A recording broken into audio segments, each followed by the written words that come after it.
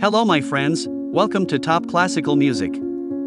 Today we are going to talk about the first symphony created by Mozart. The Symphony No. 1 in E major, K16, is a symphony written in 1764 by Wolfgang Amadeus Mozart at the age of 8 years.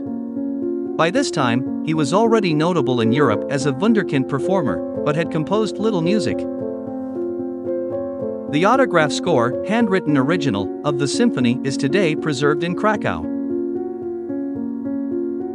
The symphony was written on the Mozart family's grand tour of Europe in London when they had to move to Chelsea during the summer of 1764 due to Mozart's father Leopold's throat infection. The house at 180 Ebury Street, now in the borough of Westminster, where this symphony was written, is marked with a plaque.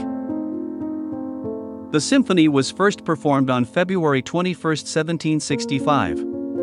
The work shows the influence of several composers, including his father and the sons of Johann Sebastian Bach, especially Johann Christian Bach, an important early symphonist working in London whom Mozart had met during his time there. Well, that's all for today. See you in the next video.